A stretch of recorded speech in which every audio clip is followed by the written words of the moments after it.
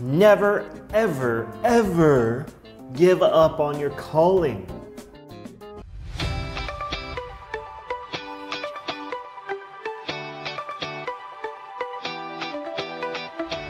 A calling has many different names. A purpose, the things that you seriously love doing, a passion maybe.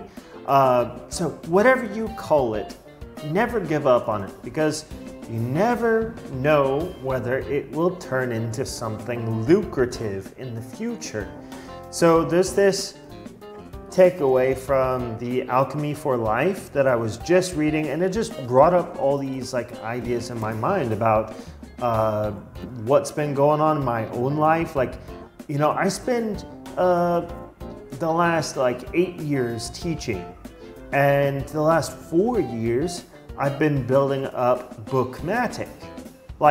This is what I absolutely love doing. I love spreading the message about books. I love helping people with learning how to implement the knowledge that they gain from from the books. I love helping people to remember what they read. So all of these things have taken time. 4 years. 4 years. Some people take a lot longer to get up on their 2 feet. And I'm not even perfect yet. I still got a long ways to go. But that's the point. It's you can have a job that maybe you like it, maybe you don't like it, who knows?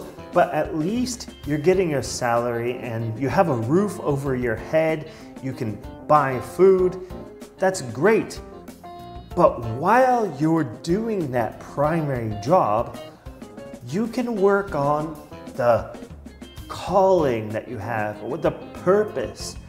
And it may take you 10 years to get to the point to where you can live stably off of the calling that you have. Take, for example, if you love photography, you love taking pictures of scenery, let's say, or maybe you love taking pictures of people, let's say, but your skills are not good enough yet. Your editing is not that good. Your experience with it is not that good yet. But you practice. You practice editing. You take pictures of your friends. Maybe eventually you go to a wedding and that person invites you to take pictures of the wedding. Yeah, so eventually you're going to be able to build up your skills as long as you have the time for it, the energy for it, and the resources for it. This is directly from the book here, by the way, time, energy, and resources.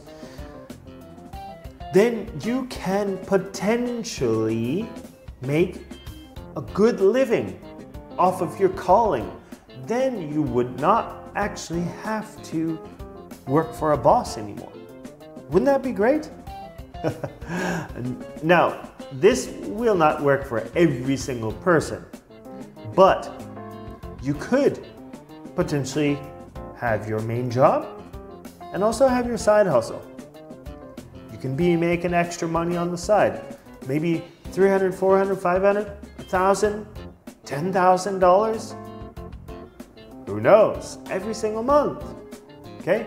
So I just want to let you know that you should really keep on working towards your calling. Okay? It took me a while to get to this point right here in my life.